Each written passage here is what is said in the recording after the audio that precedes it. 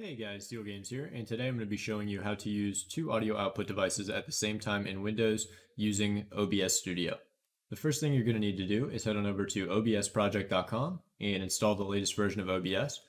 So go ahead and click the installation for Windows, then click Keep, and you would go ahead and run that and walk through the installation. But I'm not going to do that because I already have OBS installed. But once you install OBS, then you're going to want to go ahead and open it up. Then head on into the settings menu and find the section on the left called audio. Now, under the advanced tab, you're going to want to set your monitoring device to the device that you want to use as a secondary to your default device. So let's say I want to listen to audio out of both my speakers and my headset at the same time. So I'll go ahead and set my monitoring device to my Logitech headset, and then I will set desktop audio, which I'm going to make my primary device, to my Logitech speakers, because that's what I have set currently as my sound device in Windows. So you can see I have Logitech speakers selected in Windows. Then I'll go ahead and go back to OBS, click OK.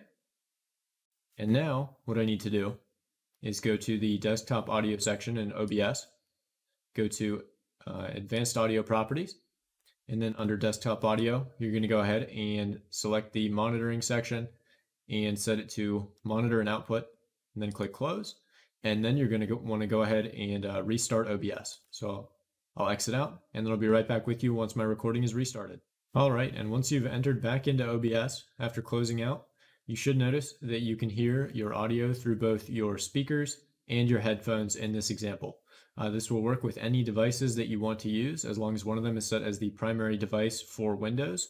So you can use any two devices at the same time, as long as one of them is set in your Windows settings as the default device. I have one last thing I want to show you guys in this video, and that's how to start OBS when Windows starts, so that as soon as Windows is finished starting up, you'll hear audio out of both of your devices at the same time. So you need to find your shortcut to OBS Studio. Mine's right here on my desktop. Then I'm just going to click it. I'm going to press Control-C to copy it. And then I'm going to press Windows key and R to bring up the run menu. And I'm going to type shell : startup.